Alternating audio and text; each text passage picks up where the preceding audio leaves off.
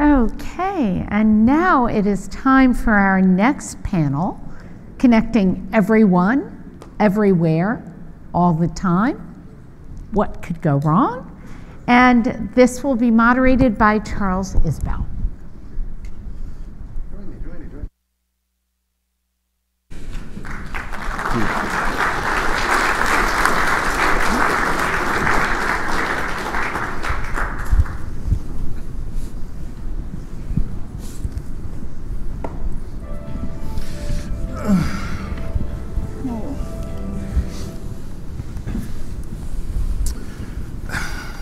So, good afternoon, everyone. I think it's afternoon. Is it afternoon? Good morning, everyone. My name is Charles Isbell. I'm the John P. M. Lee Jr. Dean of the College of Computing at Georgia Tech. I'd like to welcome all of you here, and I'd like to welcome all of my panelists for Connecting Everyone, Everywhere, All at Once. And I hope that we're going to have a great conversation, so I'd like to see lots of fighting and screaming and interrupting with one another, and some really good questions from the audience. I'm not going to introduce our panelists. I'm going to let them do it themselves to hide the fact that I can't pronounce everyone's name correctly. But let me just sort of set everything up before we dive in. So it's been a good 75 years, I think, for computing all told. We've seen amazing growth in both the adoption and the impact of computing, certainly in the last decade, with a lot of the things that have been talked about already this morning. We can see that in the devices that surround us. Even the fact that this celebration is being simultaneously broadcast over the internet is actually a pretty stunning achievement when you think about it. We can see it in the transformation of our economy.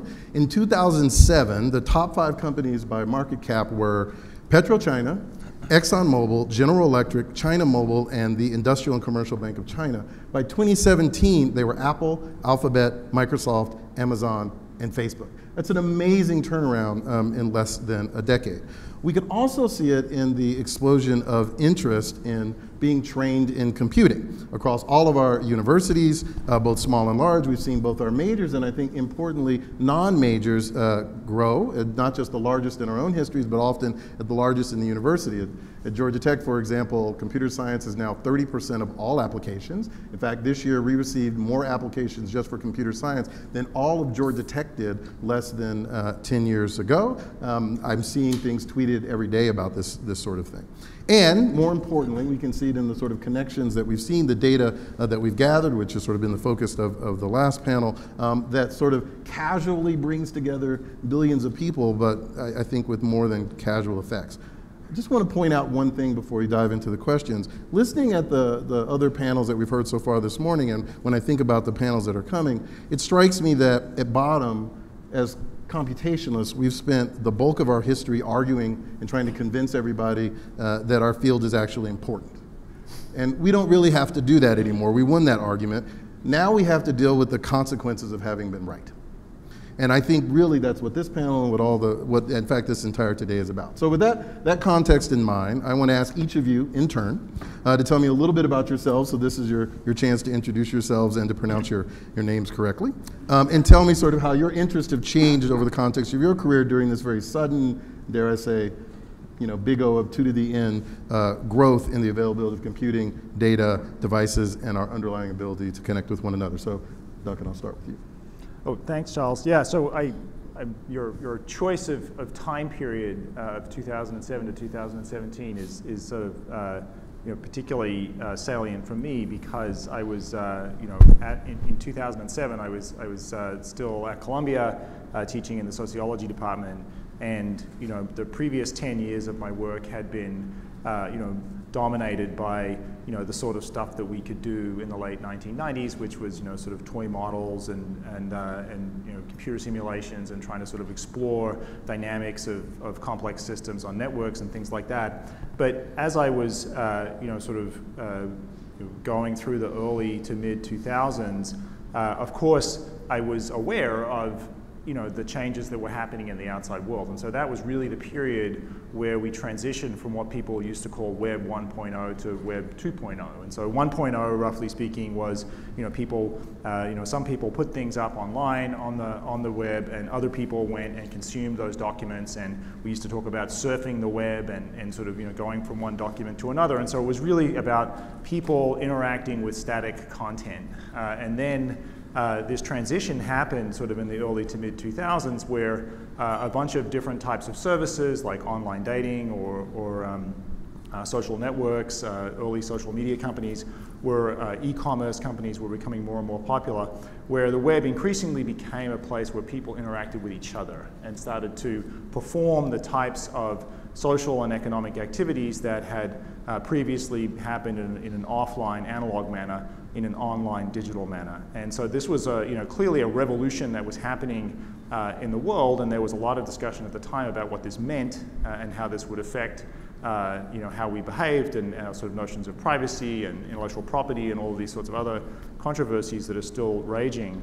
But in my sort of seat at Columbia in a sociology department, I was thinking, wait a minute, this is also generating a tremendous amount of data in the course of people doing these other things that is of direct interest to the kinds of questions that I care about and that sociologists have cared about for decades. But we don't have the tools to deal with this style of data, with this scale of data. And it occurred to me at that time that sociology and possibly the social sciences in general were going to become computationalized or become computational, much as biology had in the early 1990s, and that this was going to be a sort of revolution, a scientific revolution. And at the time, I couldn't really participate in that where I was, and so I left and I went to Yahoo, and then I went to Microsoft and spent 12 years working in industry, because at the time, industry was somewhat ahead of academia in terms of recognizing these trends and trying to deal with them and bringing together computer scientists and social scientists to think about them. But of course, those 12 years later have a lot changed in the academic world, and now computational social science is a vibrant discipline, and we have great conferences and research labs at many universities, as well as in industry. And so, in the last 3 years ago, I went back to academia, so now I'm at the University of Pennsylvania and building a computational social science lab there. So this sort of transition that you talked about has been very personal for me and also very exciting, because we've been able to witness and participate in this sort of really quite distinct change in what's possible in the social sciences, and this sort of increasing integration of computational thinking with social science thinking. So it's a very sort of exciting period of time, although we'll get to the challenges and what we still need to be doing later on in this panel. It's a very exciting time to be doing this. Excellent. So before I name the next person, let me ask you a quick question with that. So the way you describe it, I think people in the audience might decide that computation affected social science, the social sciences. Mm-hmm. The social sciences affected computing? Well, I think that's a great question, and I think early on it was exactly as you say, that it was people in the social sciences said, oh, we need computer scientists to come help us with our stuff, and so it was very much a sort of a consulting model. Bring your methods, bring your knowledge of data to come and help us. But as was I think beautifully discussed in the previous panel, another transition that has happened over the last several years has been, we, the computer scientists, the engineers, built these sort of massive scale systems as if they were just engineering systems, and we only needed engineers to think about them. We put them out there in the world, and they sort of didn't do exactly what we hoped they would do, right? They did some of the things that we hoped they would do, but they did a lot of other things that we never thought about. And so now I think there's much more of a kind of reciprocation of interest, where the understanding is these are socio-technical systems. You can't sort of think through any. You can't deploy any system just by sitting and thinking about it carefully or designing algorithms carefully. As soon as it gets out there in the world, all kinds of other stuff is happening with incentives and with strategic behavior. And so, I think now it's much more of a sort of equal-sided conversation. So. Thanks, Charles. My name is Anin Day, and I'm Dean of the Information School at the University of Washington. And much of my research has focused on ubiquitous computing. I really grew up sort of in that Weiserian era of thinking about what would the world be like if computing were embedded everywhere, but mixed with a really solid basis in human-computer interaction, so really thinking about things from a human perspective. In the early days of UbiComp, the technology that we had available to us was incredibly impoverished. The computation wasn't there, the sensing wasn't there, and if the data wasn't there, and if it was available, it came at an incredible cost, either human cost or financial cost. And so we had a lot of questions that we wanted to be able to answer mostly about human behavior, trying to understand human intent, but you just couldn't answer those in those days. You were really limited to what the kind of data you could collect were context about, somebody swiping a proximity card to be able to tell that they were in a particular location. So the kind of data that we wanted to be able to use and the questions we wanted to be able to answer, oh, this person has this set of interests or this focus, so let's provide them some services to support them, really couldn't answer them without a lot of human effort. Today, it's obviously a very different world. Today my work focuses still on trying to model people's human behavior at a medium scale, I would say, and using these models to detect and predict outcomes of interest. Now we can answer some of those questions we were trying to answer 20 years ago. I leave it to you whether it's a good thing that we can answer these questions or not. In those early days, because the data was so hard to collect, a lot of the research that was happening at that time was really focused on the infrastructure. How do we collect minuscule amounts of data? How do we reuse that data over time so that when we can finally start collecting it en masse, we have the technology or the infrastructure to be able to do that? And now, the state of the art at that time was very simple location-based services, and now, we all carry around devices that can do so much more than we ever imagined. So, fast forward 20-something years, and a lot of these problems don't exist anymore that we had to deal with. The commodity devices that are available, whether it's these smartphones, smartwatches, Internet of Things devices, smart speakers, they have sensing, computation, collect data, really intimate, personal data about all of us to a degree that we've just never experienced before. And you can do some really interesting things with it. I would say in my research group, we focused a lot on issues of healthcare. So, we took a $3 pill box and instrumented it with some pretty rudimentary sensors. You can tell what day of the week it's opened. You can tell how many pills have been taken out. Some pretty simple sensors, deployed it to a senior living center. And from their interactions with that pill box, you can detect whether an elder is undergoing cognitive decline. Since then, we've been looking at, my group has primarily been looking at college students. We collected 2 years of data from my time at Carnegie Mellon, another 5 years now. Actually, today is the last day of our study at the University of Washington. So 5 years of data at the University of Washington, looking at behaviors of college students as captured by a wearable fitness tracker and a smartphone. And we can do things that I think are interesting, things that policymakers at the universities think are interesting. So things like being able to detect or predict that a college student's going to exhibit depressive symptoms at the end of an academic term.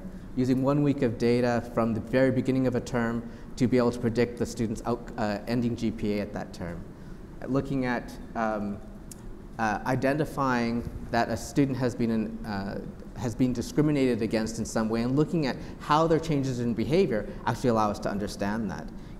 Early in my career, I couldn't have imagined being able to do any of that. I mean, that was part of my wish list, that I wanted to be able to work on these things, but early in my career, none of that was possible.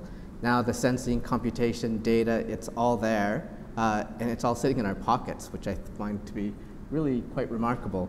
So, as these kinds of devices continue to proliferate, it brings along some really exciting opportunities, but it also brings along some pretty important challenges. Well, I can't wait to hear about those, but I'll let Yuri go first. Good. So my name is Yuri Leskovec, and a professor at Stanford.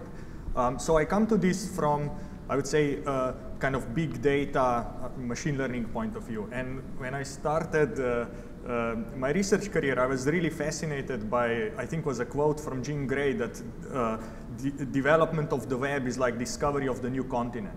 So early on, right, it was really this fascination that through the web, through this, and then social media and so on, we are able to observe almost like with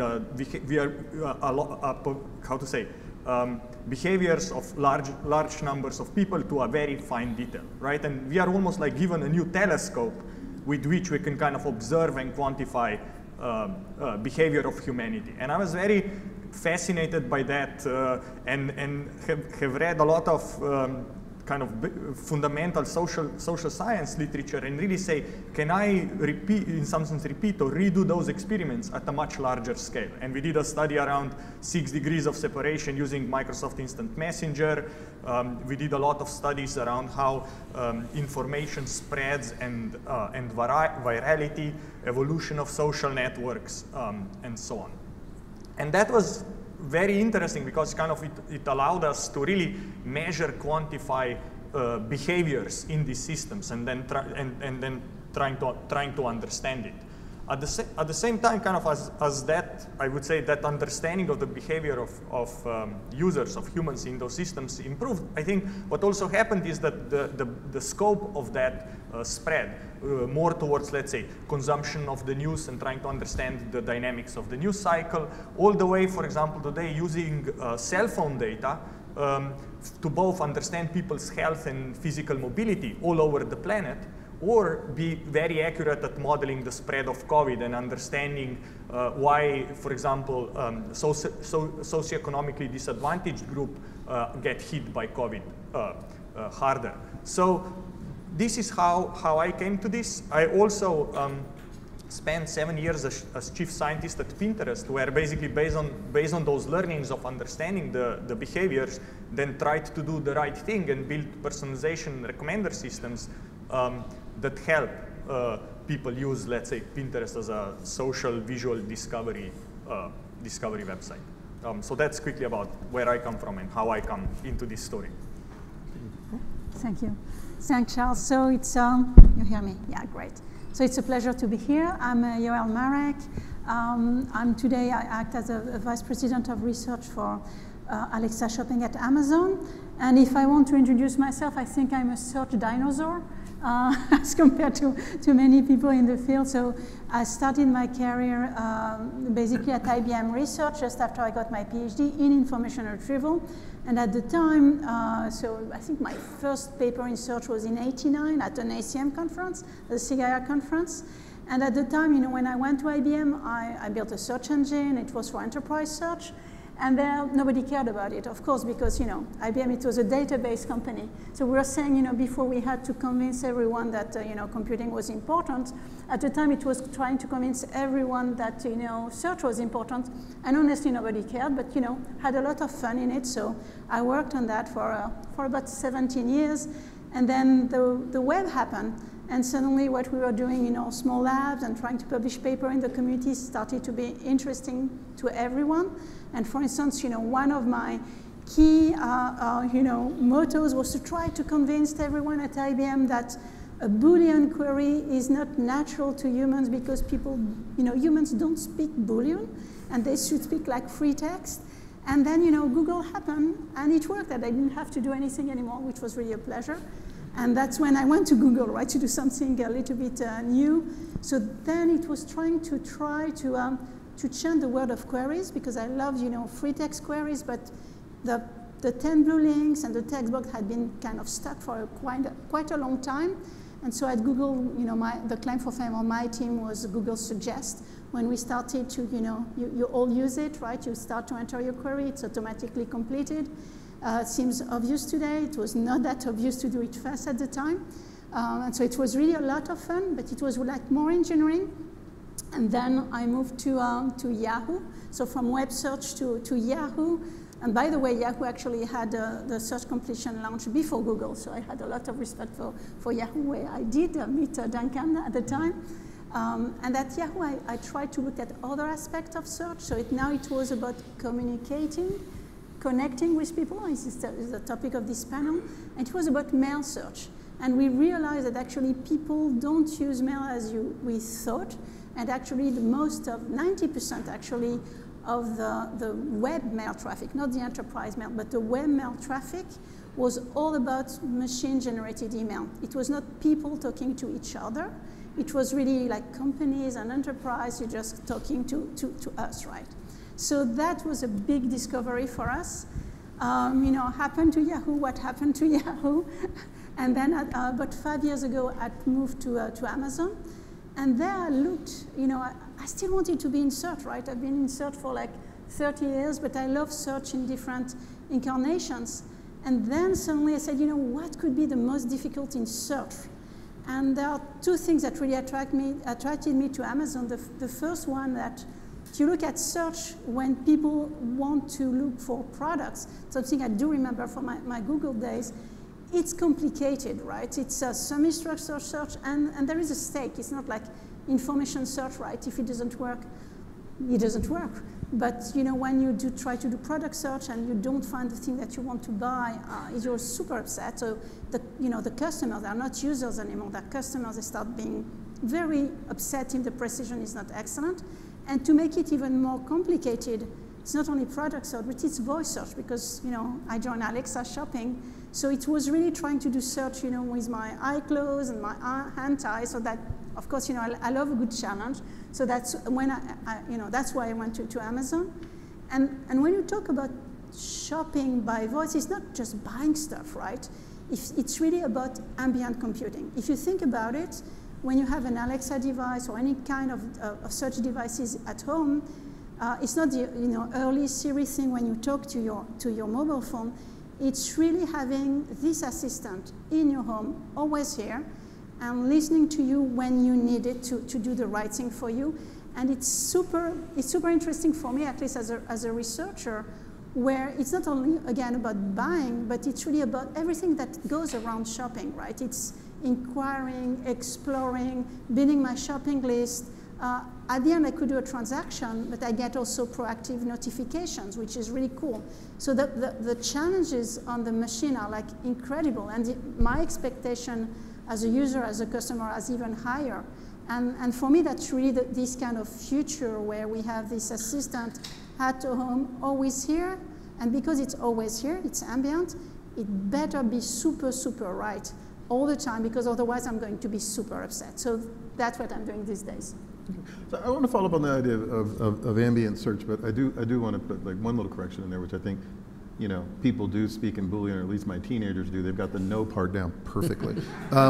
So if we think about this sort of ambient search question, right, it strikes me that this requires a lot of understanding of conversations coming from the system, yes, but also understanding by the humans who are interacting with the system, and by the designers of the system to think very carefully. So this has come up already on this panel, and it's come up on at least the last one about really engineering systems, going beyond the engineer and understanding what the people need. I would say James Mickens in his comments earlier today implicitly made this criticism. The entire panel last time was explicitly this criticism that we tend to avoid thinking about humans as much as possible when we build our systems, but not one person today has said anything other than human beings are at the center of the things we're building. So when you build these kind of search things, this, particularly in the ambient space where you're embedded in another human being's personal and social space, how do you think about that? How do you bring together groups of people so that you actually ensure that the system you're building is responding to the human? Yeah,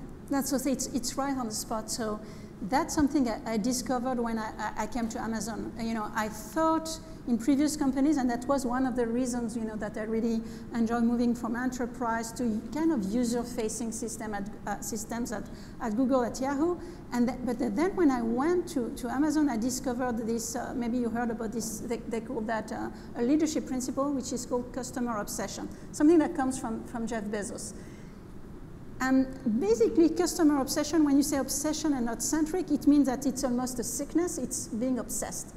Try to always start from the customer and build your solution backwards. So, you know, Bezos envisioned that really for the entire company and the flywheel of the company. But when I joined, the science leadership team of the team, I tried to move that to science. What does that mean to do customer-obsessed science? So, okay, you know, I want to be consistent with Amazon. I'm not going to be technology for the sake of it. I'm going to start from a real user problem and work something backward.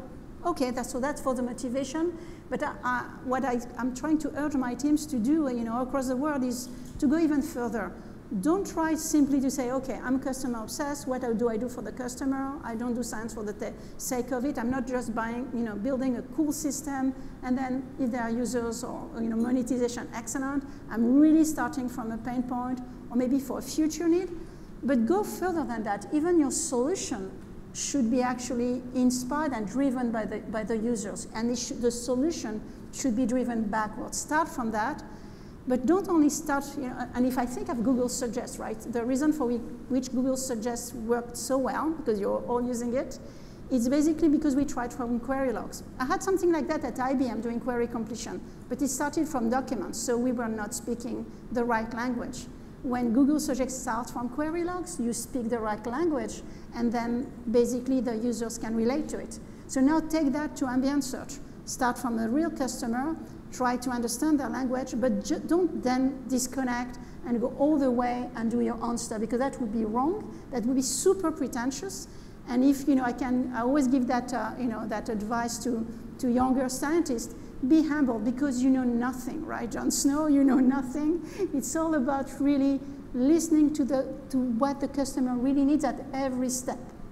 And to give you a recent example that we had, so we thought we would build like very, very cool interactions, and we would do what the customer wants when they search, when they build a shopping list, when we do even conversation, right? We have this task bot in the Alexa prize competition for students, for academic students, and they build full conversation to carry a task over multiple days. Really cool, but you never know what the customer is going to do. And one of the things we discovered that actually users play with machines. So that's actually one of my favorite pet projects. We were talking about Turing earlier today, and one of the biggest AI challenges is computational humor. What we discovered is that actually users play with Alexa, even when they shop. So they would come to Alexa, and they call that what's called superiority humor, and they say, Alexa, buy me a brain, or buy my spouse a brain. And they really do that, right?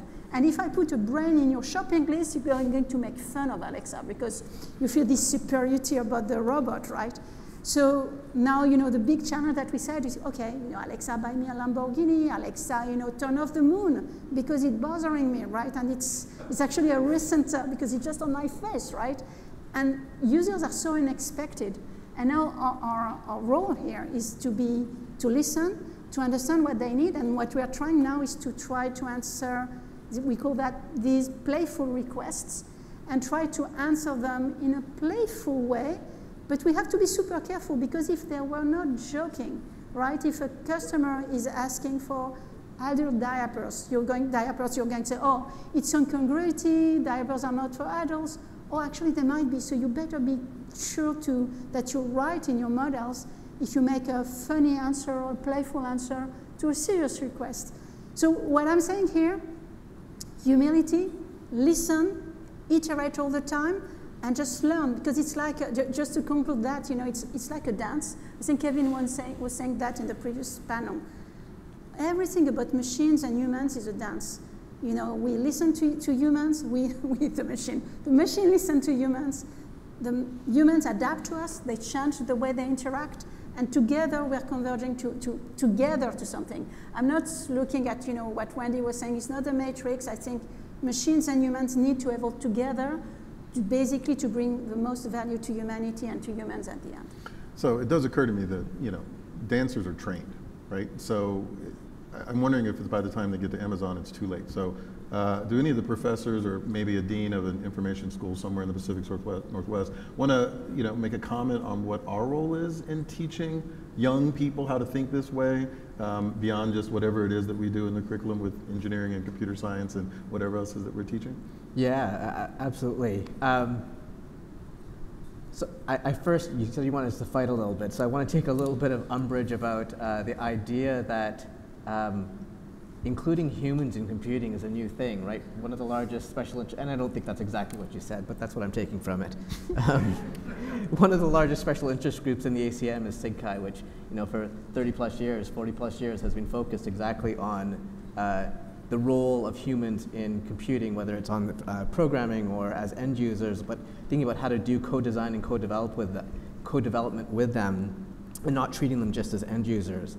And I think that's just really critical to think about, particularly as we start to think about how to co-develop or co-design AI systems, or to do this dance that we've just been talking about.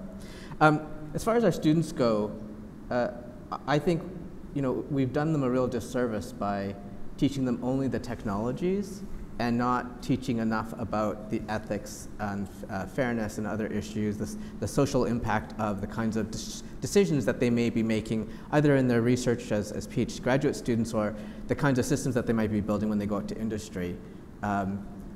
I would make a call out to ACM as a whole that that absolutely has to be integrated into standard computer science curriculum, and it is happening at some places. I think, you know, I'm pretty new to an information school, but I will say information schools have somewhat taken the lead on in this aspect of trying to understand not just the technologies that are being produced, but certainly the impact of those technologies on society.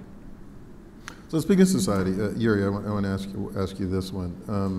You know, a lot of the work that's been done, as you point out, going far back, has been at the level of the personal, right? Building things at the level of sort of what individuals need. But what happens when we ask questions about the impact of technology a level removed? You know, what are we have tera-scale networks now. They can be used to drive public policy. They can, or at least public policy level responses. So what does this sort of newfound everyone connected to everything in the world all the time mean about our approaches to solving humanitarian crises, for example, or problems that affect all of us as groups?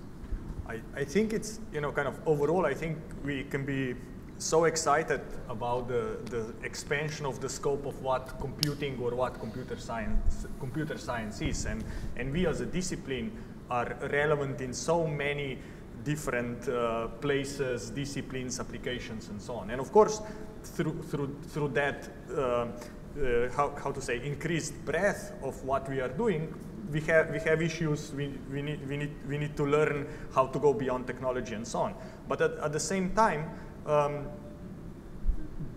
working with interesting large-scale data brings in so many of the core kind of computing fundamental questions to light, and also requires development of new methods and new algorithms. So what we've been mostly recently excited about is to take this kind of viewpoint of a telescope, not just point it to the web and to the social media, but kind of point it more broadly and say how can computing, how can, you know, data science, machine learning help in making, let's say, high stakes decisions or understanding the world around us.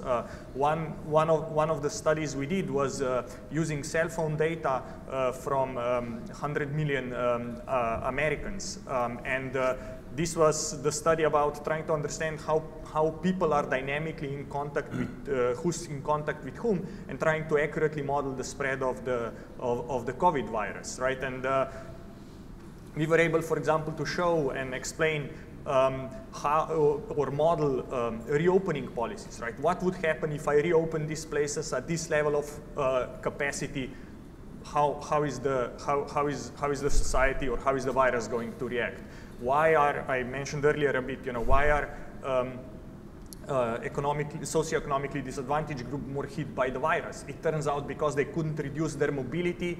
They went to places where the density of people was twice as big as where, let's say, high income people went, and they spent there, they were there twice as long, right? So you get all these interesting insights from these kinds of large-scale data, and then in collaboration with policymakers, try to make better decisions, right? And through this work, we were able to touch hundreds of millions of people.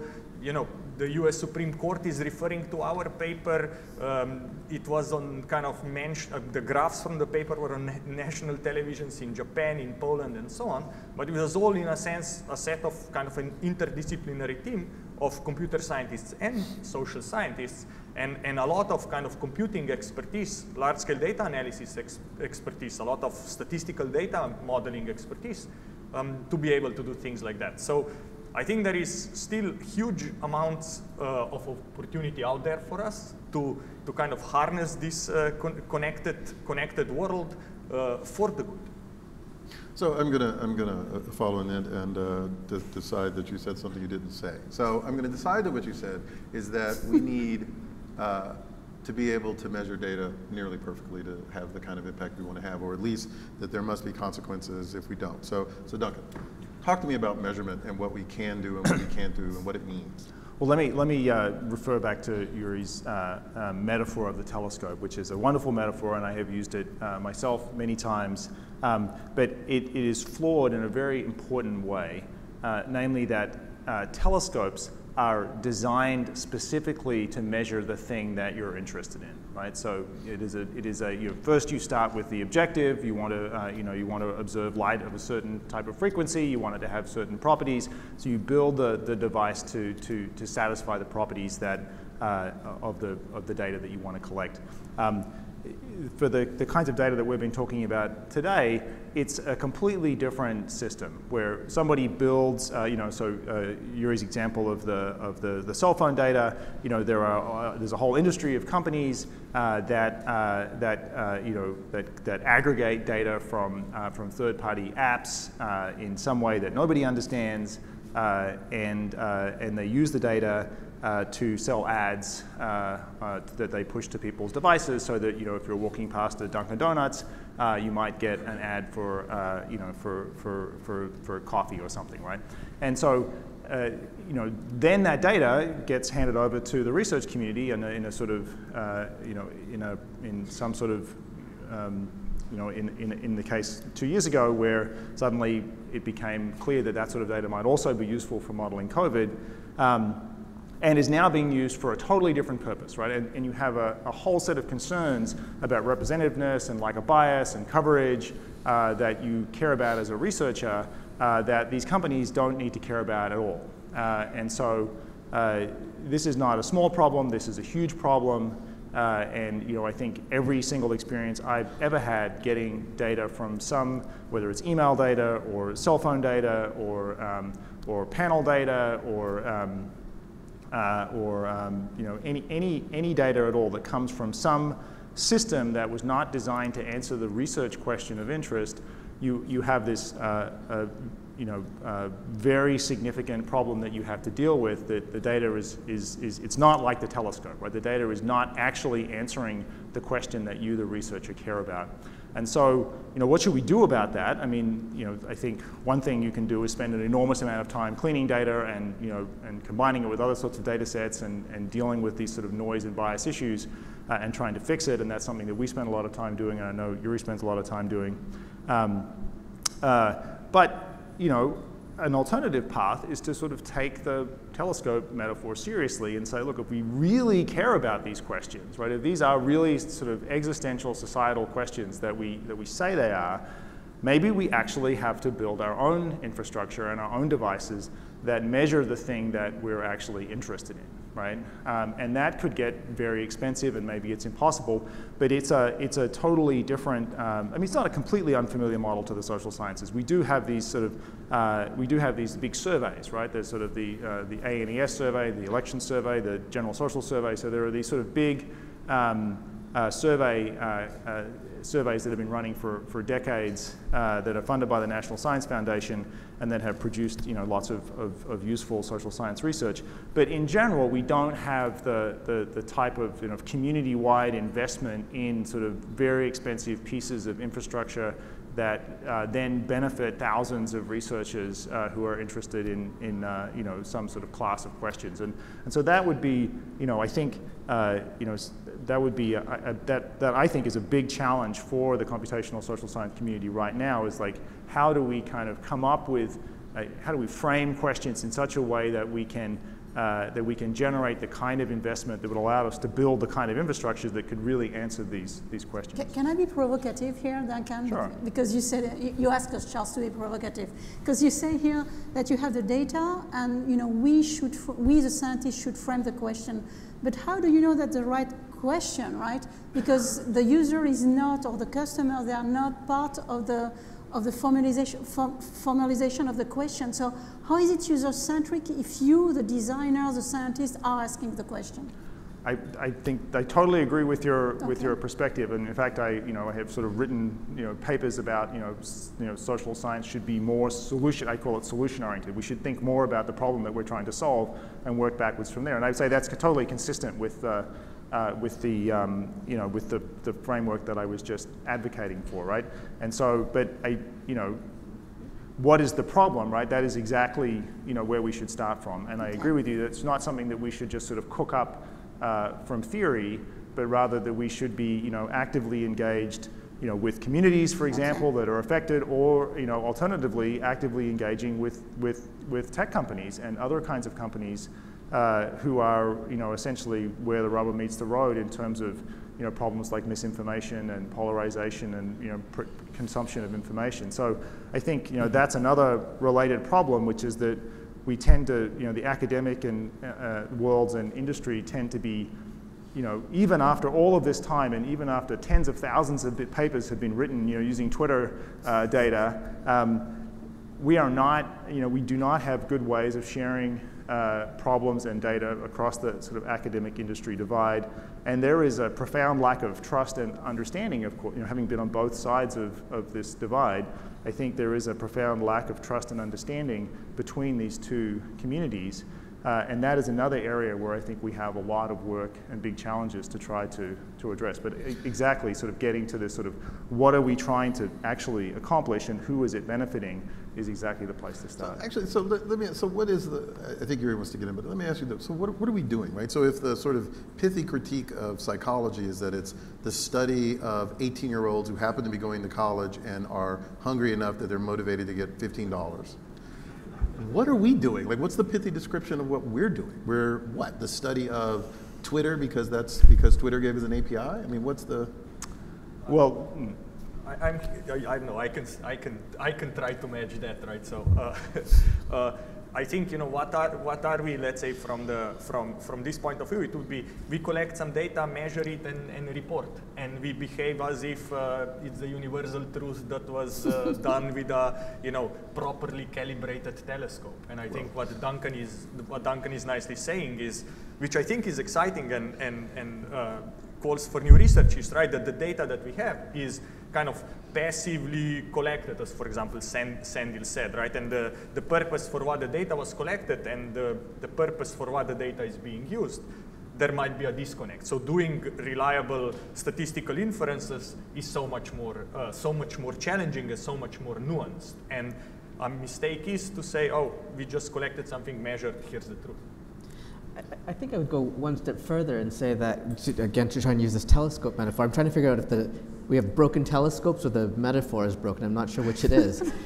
Because it implies that we know where to point the telescope or that we can calibrate the telescope correctly. But for so many of the things we want to collect data about, even as humans, we don't know what it is that we want to aim this telescope at. Like, what kinds of data would tell me what each of you are thinking or what you're interested in at this very moment, so that we could provide some service that may or may not be of use to you as you're walking by your Dunkin' Donuts. And so the idea that we could get to a truth about how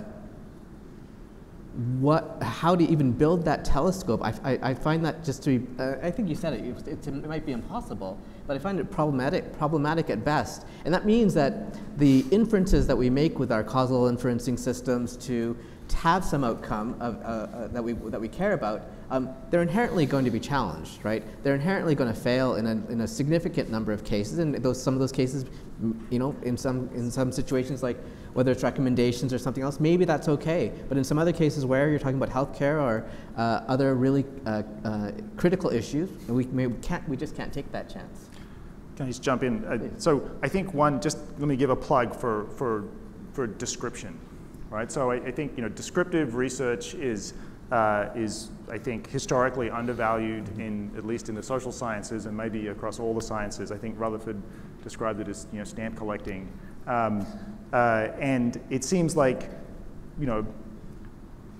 it does seem like a sort of second-class activity. But I think that one thing we should be doing more in computational social sciences is elevating description to a first-class scientific activity. And let me give you an example. So everybody who hasn't been living in a cave for the last 5 years sort of knows that we're drowning in a sea of misinformation and fake news, right?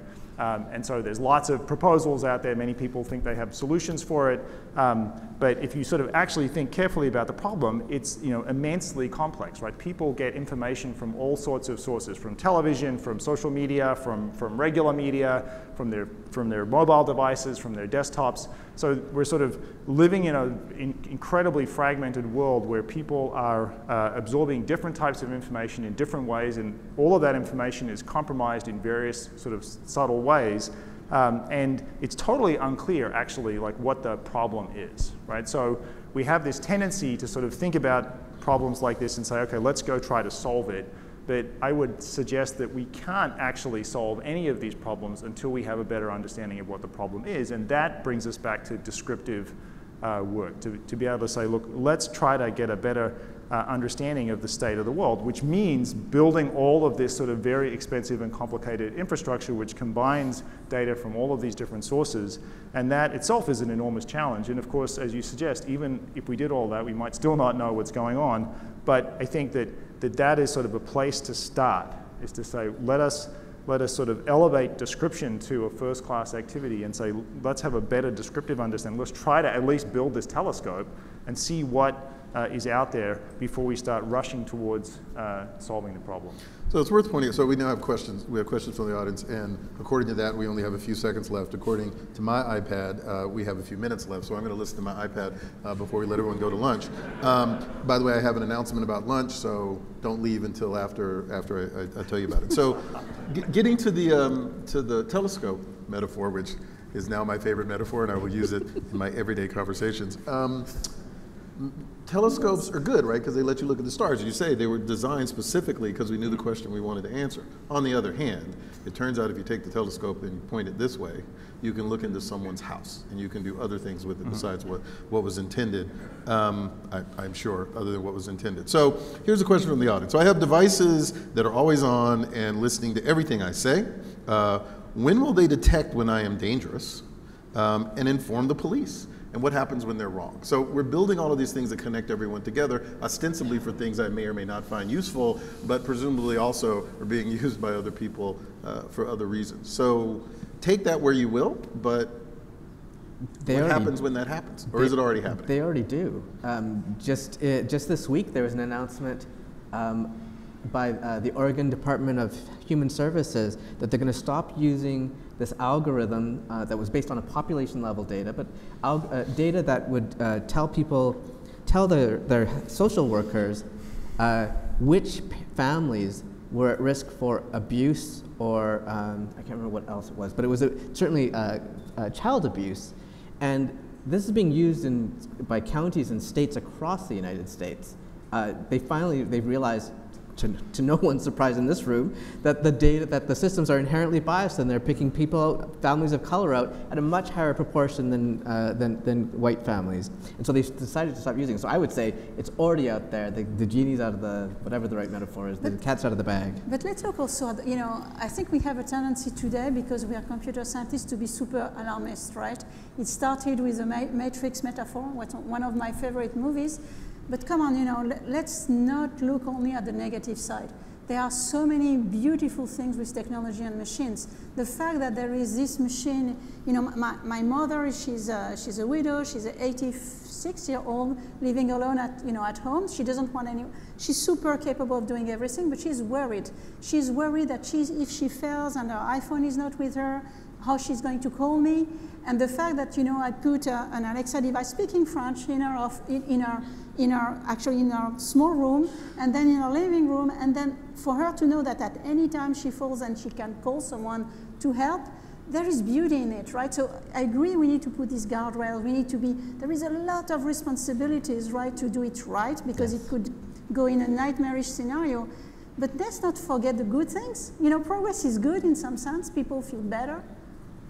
I would also, just in the spirit of sort of balancing the alarmism, I think all of these concerns about bias and adverse consequences and bad training data and everything are totally valid, and we should take them very seriously.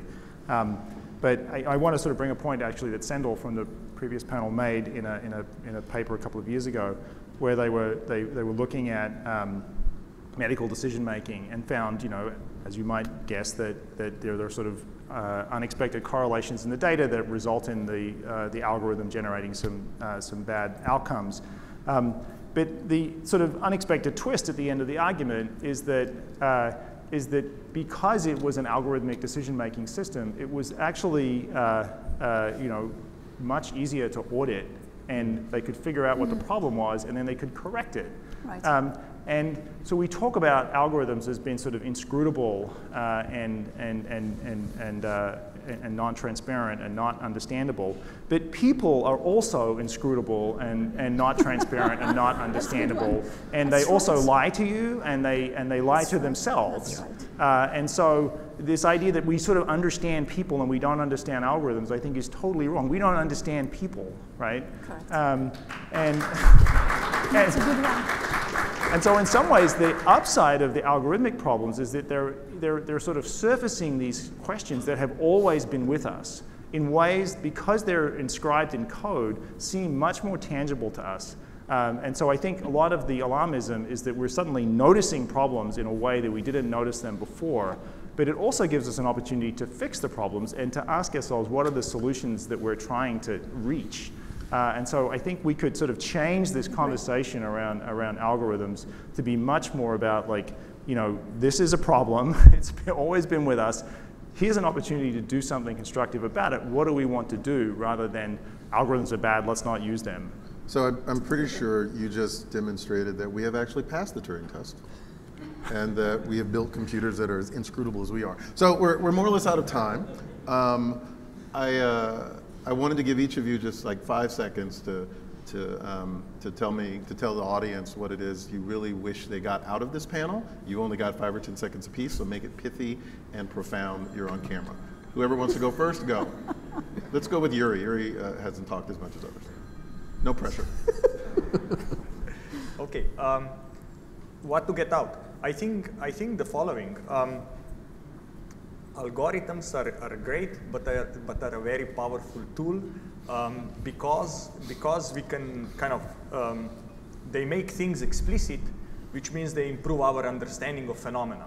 And many times we look at them in a critical way, because they kind of bring out the issues that we did not fully understand before. And I think that's a great opportunity for us to further improve and further improve the field, and develop better methods, better approaches that may not be just better algorithms, but actually everything around it to make progress in decision making.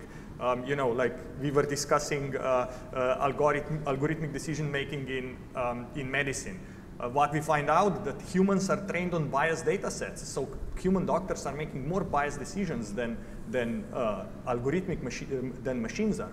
When you go back to the literature, you see humans are trained on biased data sets. We worked on criminal court cases. Interestingly, an algorithm that tries to imitate the judge does better than the judge themselves, which means that the judge is using private information that kind of throws the judge off, right? So all these kinds of issues become explicit, and that's, I think, kind of very interesting, and allow us and gives us a way how to we can improve and make the next steps. Okay, I think we're going to unfortunately agree with each other. Technology is good. Technology is good, and we should stop being alarmist. We need to be careful, and the only thing to remember is to be humble. We don't know everything. We don't own the definition of the problem, the definition of anything. We need to be super humble, listen, and adapt all the time. That's it, and stop panicking. Just be careful. Kind of contradicting myself, right? Don't panic. Be careful. I think we should. I think there's reason to be alarmist. I totally take your point that I love technology. I'm probably the biggest technophile here. I think the power that it offers is huge. I still think that we still need to be able to ring that bell so that we are paying attention to the right things. And I'll just end with, if you thought the last 75 years of computing was exciting, wait till the next 75. Yeah. You're right. Okay. Nice. So I'll finish by talking about common sense. So common sense is 50, 60 years old, in going back to McCarthy, and I think at the time people thought that the problem would be solved by now, and it is sort of no more solved now than it was 50 years ago. And I think that illustrates a really important point, which is that because we're human and we experience being human, we think that it's easy to explain. right? That we have this sort of, this sort of implicit, naive view that human behavior is something that we just know about because we do it all the time. And therefore, we should be able to teach it to computers. When we try to teach it to computers, we find that we can't do it. And I think the reason is we don't actually understand it at all. And so that, I think, if I could sort of go back to your earlier comments about what you would be teaching our undergraduates, it should be like the stuff that you think is trivial, right, is actually the hardest stuff of all. And part of what makes it hard is its perceived triviality. So, I wrote a book 10 years or so ago called Everything is Obvious Once You Know the Answer. And it is sort of a useful framework for me to think about the kinds of explanations that we give of human behavior, because if somebody does anything at all, you can always come up with an explanation after the fact for why they did that. That doesn't mean that you can predict it, that doesn't mean you can anticipate it, that doesn't mean you can design it into algorithms. That is a totally different exercise, and I think if we could sort of get that in our heads, we would have a better starting place. I think it's wonderful. So I'll answer my own question there. I'll just say, if I think of computing as being different from engineering, sciences, humanities, and everything, a different discipline, I think what distinguishes us is that we understand fundamentally, we grok, that models, languages, and machines are equivalent. And that is a big, major insight that the field has brought to science and to discovery. But what we have been missing all along is that that's a triangle, but there are people in the middle of that triangle, and it's the humans that make it all relevant. And so most of the problems I think we've heard today, and I suspect we will hear in the panels that we've now preempted on humans and AI, is that it's really a problem of invisibility. And that invisibility is not that you're in front of me and I don't see you. It's that you're not in front of me and I don't notice your absence. And so a lot of our problems come from not thinking hard about the things we haven't seen, not the things that we are explicitly trying to avoid. So with that, we're going to close the panel. But before we do, and before you applaud, and I expect lots of applause for our wonderful panel here, I have been asked to let you know that lunch follows this immediately, for those of you who are here, and that it is upstairs. And the easiest way to get there is to take the escalator, which is that way. Follow the escalator up, follow the food. I will probably be in line. So there you go. So please join me in thanking our panelists, and panelists join me in thanking our audience.